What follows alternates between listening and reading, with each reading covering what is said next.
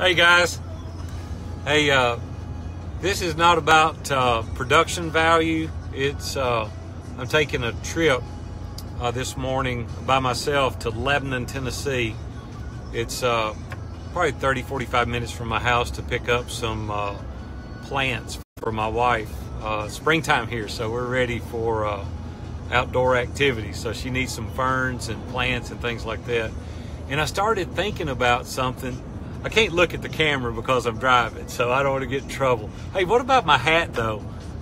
Paint and Paper Podcast. My friend David Cook. Hey, if you guys will send me a hat, I'll wear your hat too. A bunch of guys have sent me hats. I love hats. I love wearing them. This is a good looking hat, David. Thank you for sending me that. Paint and Paper Podcast. He's about to release that, so y'all check it out. But this has nothing to do whatsoever with that. I wanted you guys to ride along with me. I wanted to talk to you about something that's pretty important to me, and I titled this like raw. Like, this is a raw testimony about my accountability group.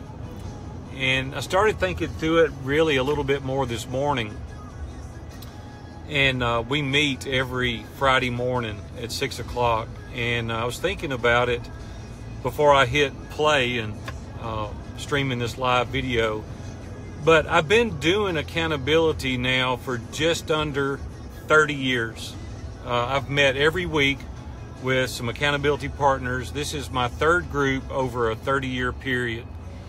And I started thinking about the value of it this morning and why it was so important to me and why I continue to do that week after week, year after year, decade after decade, literally.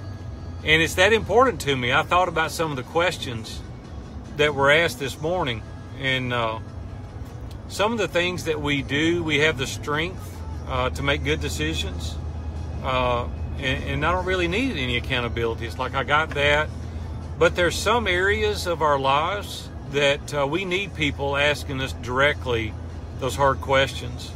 Now, a lot of you guys may be saying, I got it all figured out. I'm Superman. I don't need anybody in my life asking me those personal questions. And I'm a man of iron. I'm a man of steel. I got it all down. Well, I want to warn you. I want you to be careful, because when we start thinking that, we're going to get ourselves in trouble. And so yesterday I was sitting out on the patio. I got home about an hour early. And I was kind of going over my taxes, things that I need to finish up before Monday, because it's that dreaded day, tax day. And there was a check that I remembered getting in March. I get a check every year from MH Outdoor Media Company. They're in Texas. Piece of property I leased to them. And I didn't remember giving it to the CPA. And I thought, dadgum, I already got to pay all these taxes. Thought I had it down pat, but I still got some taxes to pay. And I sat there and I wrestled with the decision, just to be honest with you. I thought, man, do I call my CPA and tell him this, or do I maybe catch up on it next year or forget about it? And then I thought about my accountability group. I said, you know, those guys are going to ask me tomorrow about integrity and did I do the right thing? And I wrestled with it. I'm just being honest, totally transparent. I'm like, I'm not going to do that. Darn, I already owe plenty. And golly, I'm just going to forget it. Then I thought, man, I can't teach integrity to all these guys that are mastermind groups. And so my point is I was wrestling with this decision. I was like, golly. So I picked up my phone, I texted my CPA, and I said, hey, man, here's this check. Dadgummit.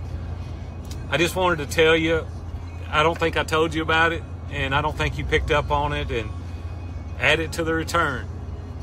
Well, man, about 5 minutes later, I get a text back. He said, we already got it. And I thought, praise God. I was so excited. I was like, man, I am so glad, because it was going to make a huge difference in what I was going to have to pay Monday. But I thought about my accountability group. I thought they're going to ask me these questions about integrity. The other day I was at the gym and this girl walks by in these, you know, exercise pants or Spanx or whatever you call them. Ever who invented those needs to be shot right between the eyes. You know what I'm saying? It's like there's this temptation. But Robin's at home praying for my eyes, right? That I'm not tempted. Guys are tempted. And I knew that one of the questions Friday was going to be, how's your thought life and are you struggling? And I'm like, it made me focus on the right thing.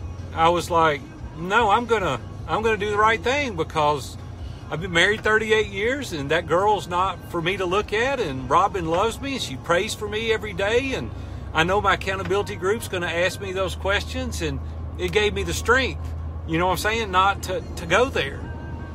I could give you example after example.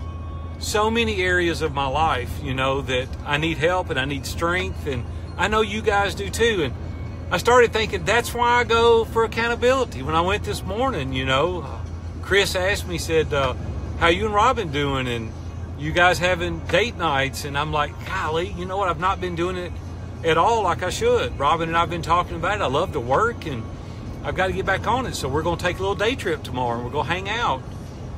My point is not to be legalistic about it. My point is not to say, oh man, if you don't have this accountability group in your life that you're wrong. But my point is there's so many areas that I need strength and I need guys to ask me those tough questions, because I don't know where my life would be if I didn't have that. I don't know the decisions, maybe like yesterday with the taxes, if I would have made the right decision. And I'm not sure that I wouldn't linger longer on the thoughts, you know, when I see something that I really shouldn't look at or that I'm tempted to look at, without this level of accountability. And when the guys get on me in our accountability group, they like, you know, you need to make sure you're taking care of Robin like you should and doing the right things. And I just don't know that I got the wherewithal to make all the right decisions all the time. That's all I'm saying. So when I was thinking about my life and the 39 years that I've been an entrepreneur,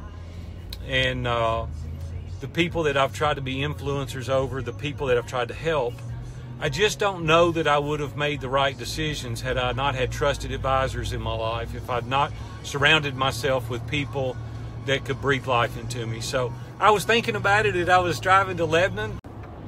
I got a phone call there. I need to return that guy's phone call in a minute. But I got to periodically evaluate myself. But I promise you that my life would have been radically different over the course of 30 years had I not had that level of accountability. Now, it's painful. Those guys ask personal questions. They get all off up in my business, and they ask me about my finances and integrity questions and being a good leader and an influencer, and it's valuable. So I just wanted to share that this morning. This wasn't about, you know, me on the greenway or in my front yard and coming to you live. And it wasn't. Listen, I'm sorry that the production value is not real good on this video, but I want you to be involved in these groups if you think it will help you. I want you to pray about getting involved in a group of men that can take you that next level. Your wives need to be in groups. You know, they need to be sharpening iron as well. They need to be helping each other go to that next level. And man, when you live that way, when you live this kind of authenticity and transparency, it doesn't eradicate these temptations from your life, but it certainly gives you the strength to deal with it and makes you a better man. Well, guys, have a great day. I guess I better pull over here and get these shrubs and these plants for Robin. I hope you guys have an amazing day today. I hope that this Friday the 13th, I looked that up today. We only have 2 Friday the 13th, and one of them's today. But I think it's going to be an amazing day. Hey, I'm Big A. I got to get out of here. We'll see y'all. Have a good one.